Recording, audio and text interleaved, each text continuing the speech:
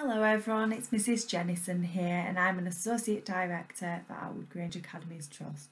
Welcome to today's lesson, and today we are looking at acid and carbonates. Before we start, it'd be really useful if you were watching this at home that you turn off your notifications. It would also be really useful if you had a pen and a piece of paper available. Now this is a lesson in our mass matters topic, and so far we have looked at conservation of mass and we have started to look at what reactions produce gas, and that is complete in today's lesson. So our challenge for today's lesson is to be able to describe the reaction of carbonates and acid. Our aspire is to be able to explain why the reaction of carbonates and acid can result in a change in mass. Now, before we get started, I'd just like a little recap from our previous lessons, and I'd like you to name the acid which would be used to produce each of these salts: tin sulfate, lead nitrate, and calcium chloride.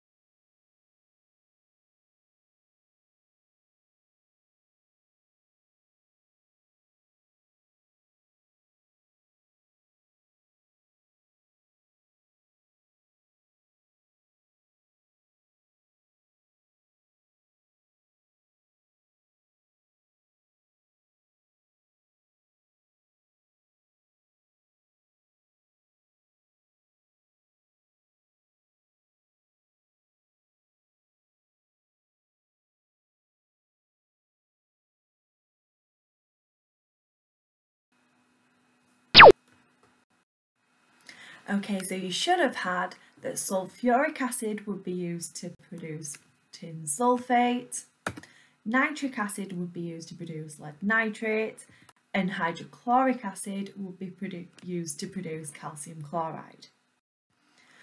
Now, a little bit of a recap from Fizz and Pop again. When acids and alkalis are mixed together, they undergo a chemical reaction to form a neutral substance. A strong acid will neutralise a strong alkali, and a weak acid will neutralise a weak alkali. Now, when an acid meets an alkali, they neutralise each other and they can produce water and a salt. A neutralisation reaction is where an acid reacts with a base to produce a neutral solution of salt and water. So if hydrochloric acid reacts with sodium hydroxide, sodium chloride solution, which is pH 7, would be formed.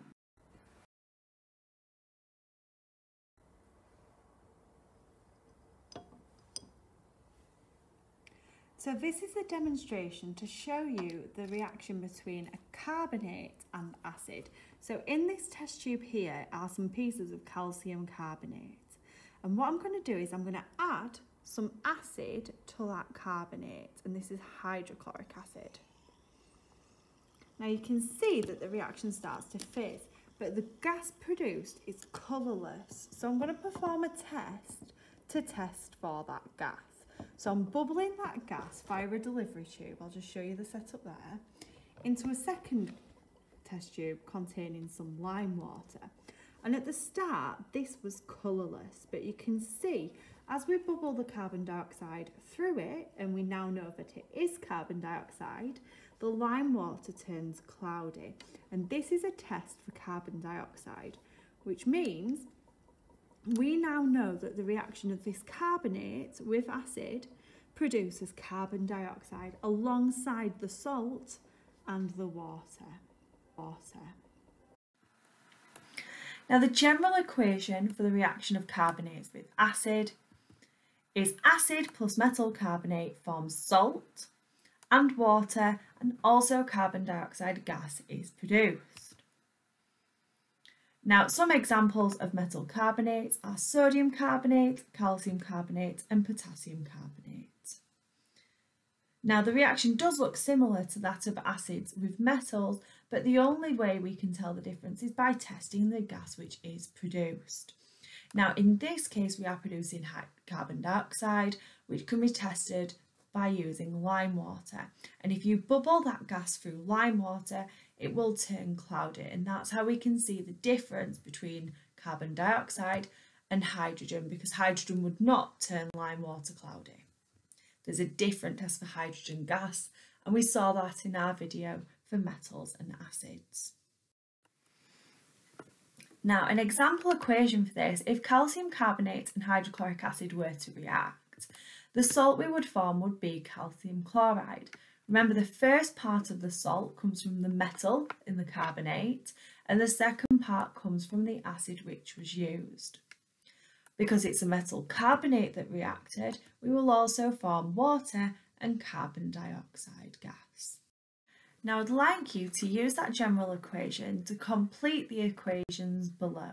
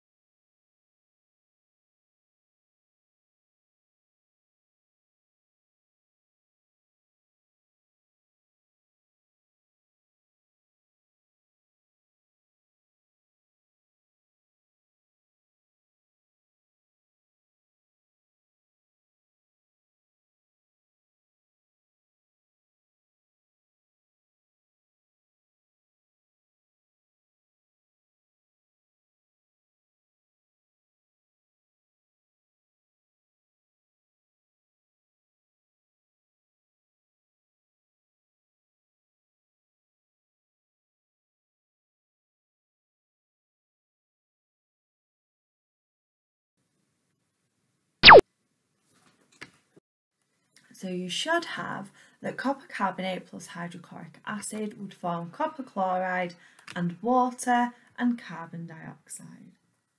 Sodium carbonate and sulfuric acid would form sodium sulfate and water and carbon dioxide. And copper carbonate with nitric acid would form copper nitrate and water and carbon dioxide. Now, metal carbonates can commonly be found in the shells of sea creatures. So I'm going to insert a video here that goes through some of the effects that ocean acidification can have on these sea creatures and their shells. By now you've heard that the way we're living is filling up our atmosphere with carbon dioxide. As a result, the planet's warming. Heat waves and floods are more likely to be extreme, and people's lives will get tougher. And the more we learn about climate change, the more risks we uncover. Since we started burning fossil fuels, the ocean has absorbed about half of all the CO2 we humans have put out. That's why it's called the planet's biggest carbon sink. Now, this is good because it's kept a lot of CO2 out of the atmosphere. But as the ocean warms, it takes up less and less CO2. And with all that CO2 in the sea, scientists are shedding light on, well, an ocean of problems. Ready for the first big problem? Some sea creatures like clams, oysters, and coral, their shells and skeletons are getting weaker. Okay, you've got bigger problems than easy-to-crack clams? Maybe not if you're among the 1 in 7 people who get most of their protein from seafood. Or if you understand how unstable the world would be with a billion more hungry people. What's weakening the shells? Well, these little creatures are going about their lives scooping up molecules called carbonate ions to be the building blocks of their shells. But when CO2 reacts with seawater, it releases hydrogen ions, which compete with shells for carbonate. With more hydrogen ions floating around in the ocean, our little friends have to spend more energy building their shells and have less energy for finding food. That means it's harder to grow, and more will die off before they get big. So the fish that eat the clams or live among the coral will have a harder time surviving, meaning the fish that dine on them won't have enough to eat, and so we won't have enough to eat. Remember those pesky hydrogen ions generated by more CO2? They don't just take away the carbonate ions that these little clams need, they also make the ocean more acidic. It's already become 30% more acidic since we started spewing all this CO2, and it could get much worse. We could change the ocean's chemistry so much that shells actually start to dissolve. That means if we don't turn this problem around, your great-grandkids might think of reefs the way you think of a dodo bird. And with 1 in 4 ocean species living in coral reef ecosystems, weaker coral could threaten the foundation of the whole ocean food chain. But why panic, right? Life always seems to find a way to adapt, but it needs time. In a few decades, we might make the oceans more acidic than they've been in 20 million years. It's hard to imagine any ecosystem quickly adapting to that big of a change. But things don't have to get that bad. We've started this problem, and we're going to fix it, beginning at its source: carbon dioxide from burning fossil fuels. So now it's time to have a go at some practice questions. So the word equation for the reaction between magnesium carbonate and hydrochloric acid is shown below. Magnesium carbonate plus hydrochloric acid forms magnesium chloride, carbon dioxide and water. Now Sadiq added hydrochloric acid to magnesium carbonate in a flask. What would be the pH of the hydrochloric acid?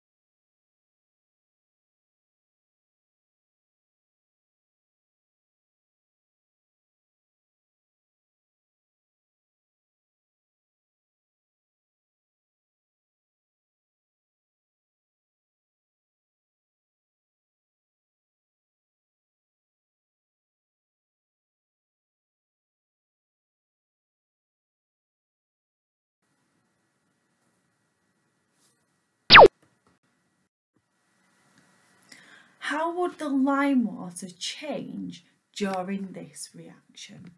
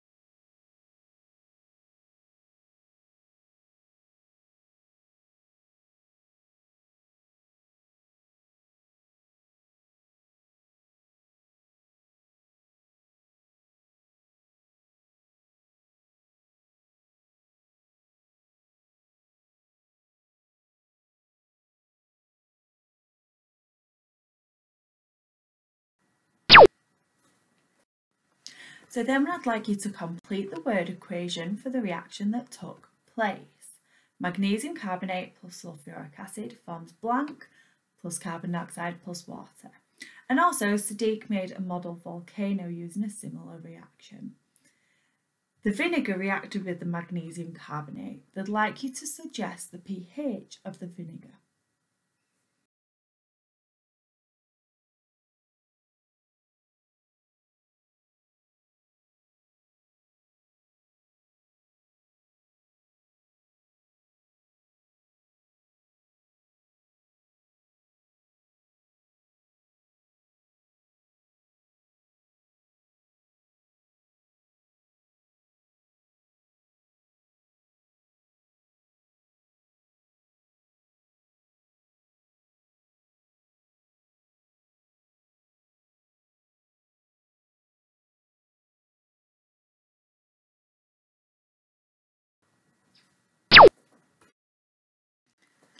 And the last part, the froth running down the side of the model represents a part of a real volcano. Give the name of this part.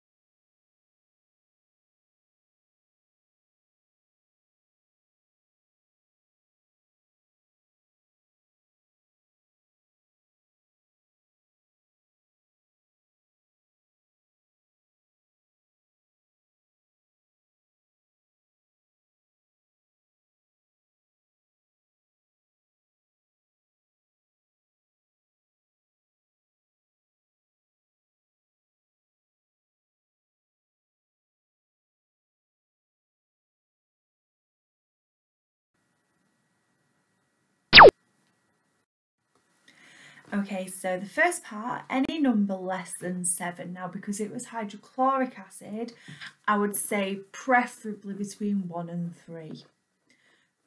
It would turn milky or cloudy, so the lime water would be reacting with that carbon dioxide, and that's why we'd see that change.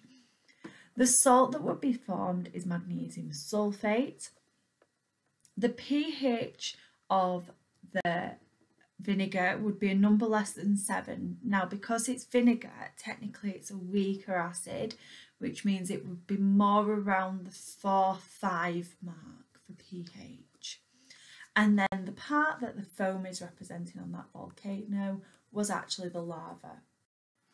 Okay, so that's everything from me in this video, and I will see you soon.